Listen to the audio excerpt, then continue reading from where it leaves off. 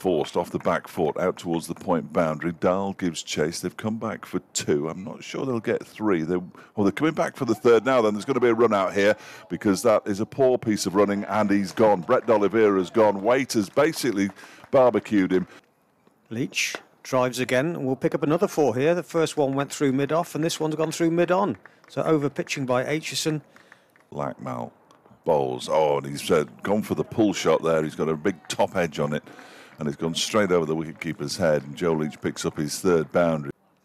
Next one is pulled away. Not where he intended it. It's going to get 4 for it, because I think Lamb at deep square leg was expecting that to come his way. Connors comes round the wicket and pulled away by the former Yorkshireman, who strikes a boundary, goes through 2 at 50, raises his bat to the pavilion.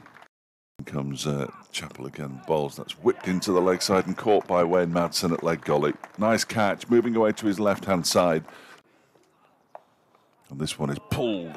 Oh, brilliantly caught by Wayne Madsen. How on earth has he caught that at leg gully? It was pulled by Josh Tong, and Madsen takes the catch. That is magnificent from Wayne Madsen. Aitchison is in and bowls. That one is pulled into the leg side by Waite. That's going to be 4. Just backward of square on the leg side. Nice shot by Waite. Moves into the 80s. Matthew Waite is on 99. And there he is. His first century in first-class cricket as he guides it away to 3rd man. He's on 103. Ben Gibbons on 17. The partnership for the 10th wicket is worth 63. Lamb bowls, and that's short and pulled away by Gibbon for 6 out towards the square leg boundary. This is in the air, and that brings the innings to an end.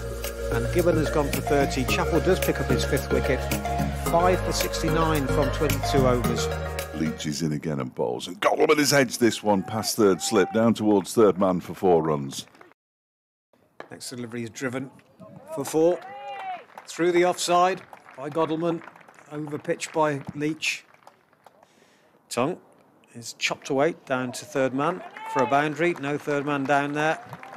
And Godleman with that boundary moves on to 50 from 55 balls.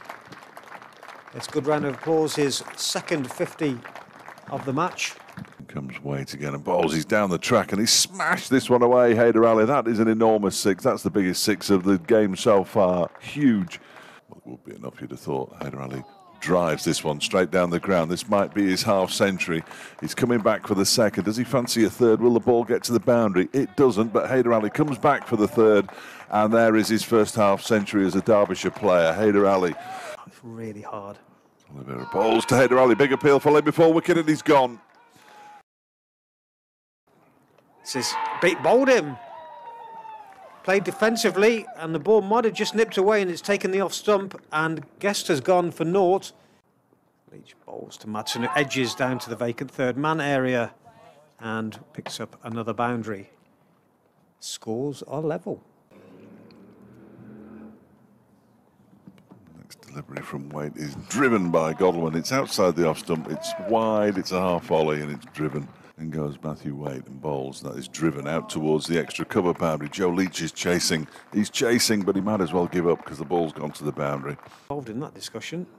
Oh, he's wrapped on the pad and he's gone. Madsen's gone. Leach strikes. A big wicket for Worcestershire.